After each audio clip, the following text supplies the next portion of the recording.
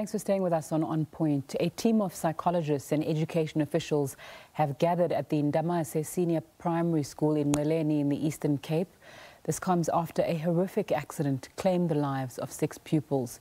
The truck collided with a stationary bakkie with scores of school children on board. 16 pupils were rushed to the Nelson Mandela Academic Hospital.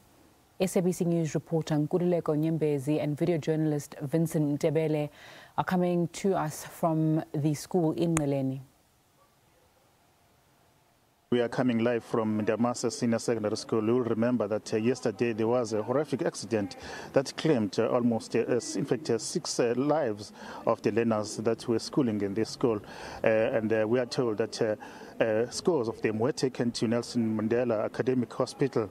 And we are also told that at least 2 of them are still in the hospital, while 1 is in a critical condition. But now we are also here to witness a group or a team of psychologists and a council of churches who are here just behind me, who are giving counsel to those learners that have been affected by this horrific accident. But now I'm joined by the principal of the school, Mr. Zuma. Mr. Zuma, this must be very shocking for you as a principal, as also as a parent, if I put that way.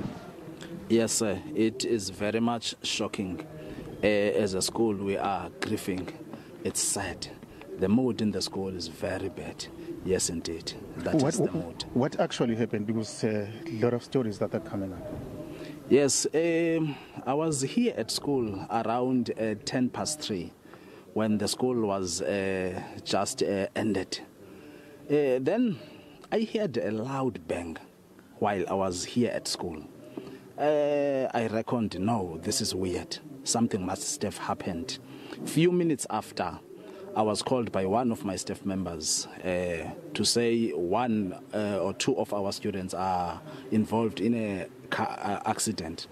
Then when I arrived in the scene, I was told that a truck which was coming from the direction of Umtata to Ngqeleni lost its control due to the failure of the brakes. So it collided and crashed with the bakkie, which is used as the scholar transport from Ndamase Senior Secondary School.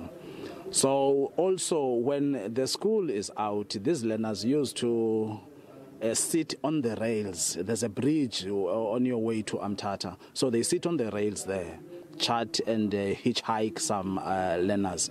So it collided with the bakkie and included the learners who were sitting on the rails.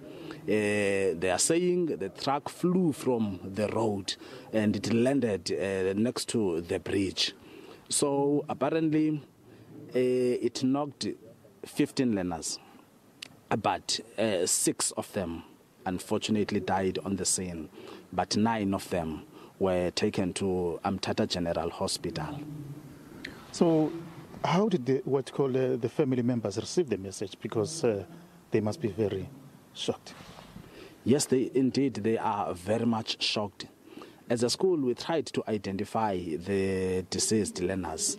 Then we asked from the other learners as to, in fact, we went to SABC and contacted the numbers of the parents.